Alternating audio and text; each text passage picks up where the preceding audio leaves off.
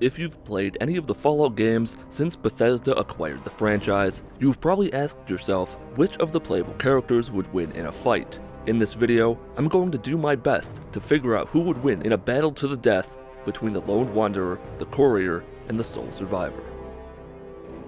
Now, before we start analyzing each of the characters, we need to decide where they are at the start of the fight. What I mean is, for example, are we looking at the Courier after Doc Mitchell sends him out the door, or after the second battle of Hoover Dam? There's a significant difference in how powerful he is in each scenario.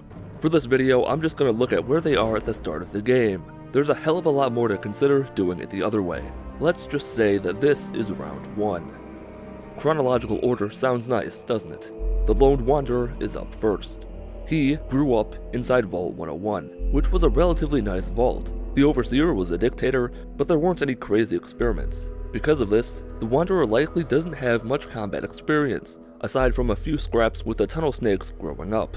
He kills a Radroach with a BB gun at his 10th birthday party, so it's not too much of a stretch to assume that he's at least handled a firearm. After all, Amata gives him one when James leaves Vault 101. James, the Wanderer's father, was a doctor. This is where the Wanderer might have the advantage. Growing up with a doctor as a parent, he probably has more medical knowledge than the average wastelander. Like I said though, Vault 101 didn't have a lot of violence, so the duties of the Vault's doctor were likely not too extreme. He wasn't treating bullet wounds every week. Unfortunately, there's not a lot of information about the Lone Wanderer. His past is purposely left ambiguous to allow the player to see themselves in him. Next up is the Courier. This is where things get interesting. Much of his past is a mystery, but there are things we can deduce from dialogue in New Vegas. He's likely in his mid-30s, as he says in a conversation with the Lonesome Drifter that he impregnated a woman in Montana 18 years ago. The Courier was also responsible for helping establish a community or settlement in the Divide by discovering a supply route. However, he was also the reason why it turned into the hell that it is now, as he accidentally set off a bunch of nuclear warheads. Those two pieces of information tell us a lot. Montana is about 800 miles away from Las Vegas, which means the Courier has traveled far and has managed to survive. Raider groups and hostile mutated creatures are a deterrent against leaving an established community without being well armed. He also grew up in the wasteland, which suggests that the Courier is more of a jack-of-all-trades, master-of-none type individual. Kids in the wasteland are often taught the skills necessary to survive. And with the Courier being a Courier, he had to be able to travel long distances, handle himself in a fight, and patch himself up if he got hurt. Last up is the Sole Survivor. Like the Lone Wanderer, we don't really know a whole lot about the Sole Survivor.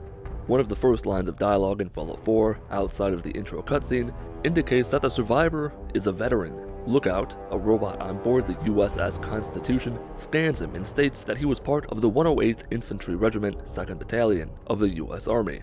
It's likely that he's a veteran of the Sino-American War, given the fact that it was the most recent large-scale conflict prior to the Great War. Also, a terminal entry in Fraternal Post 115 indicates that the Sole Survivor is not just your average veteran, but was revered as a wartime hero, suggesting that he was quite capable in combat. Because the Sole Survivor was a soldier before the war, we know that he received actual military training, not just what Wastelanders have learned over time. He was properly trained with firearms, combat tactics, and possesses at least a basic knowledge of how to survive when in a hostile environment. Suffice it to say, he can handle himself in both a firefight and a physical confrontation. And now the $34 question: who wins? Keep in mind, this is just my opinion, it's not a fact. You're welcome to disagree. If you think I'm wrong, which I very well could be, I'd love to see reasons in the comments. It would help make round 2 even better. Let's get the obvious out of the way. The Lone Wanderer gets fucked up. He's 19 years old and has only known life in the vault. Shooting Radroaches or getting into fights with bullies doesn't compare to a lifetime of surviving in the Mojave or proper military training. The Lone Wanderer dies first, no question about it. For the Courier and the Sole Survivor, there are a few more things to consider. One is where they fight. No matter where it is, it's gonna be in a wasteland. Maybe Nevada, maybe Boston, maybe Washington DC just to make it fair. Either way, the Courier has the advantage. He grew up in the wasteland, he knows what to look out for and what to avoid. The Sole Survivor has just stepped out into the wasteland for the first time. That's gotta mess with his mind in a not insignificant way, seeing the world you once knew destroyed. If you look at the weapons and armor they start with, a jumpsuit and a 9mm pistol for the Courier, and a vault suit with a 10mm pistol for the sole survivor, they're pretty evenly matched as far as equipment goes. I'm gonna give the edge to the Courier. He's lived in the Mojave for a while, likely his entire life, traveled to some of the most dangerous places on the west coast prior to New Vegas, and made it back in one piece. The sole survivor knows his way around a gunfight, but that's in a militaristic setting. Living in the wasteland is less about winning and more about making sure the other person loses. You're not facing soldiers, you're facing some of the most sadistic and psychotic people alive post-war. Army protocols and rules of engagement are non-existent. The Courier wins. That concludes Round 1. Round 2, we'll deal with each character at the end of their games, taking into account the factions backing them, the weapons and armor at their disposal, and what sort of perks and skills they can use. Alright, that's going to do it for this video about the Lone Wanderer versus the Courier versus the Sole Survivor. If you enjoyed the video or learned anything, leave a like. Leave a dislike if you didn't enjoy the video or didn't learn anything. Follow me on Twitter at Mitten Squad. My name is Paul of Mitten Squad. Have a wonderful day.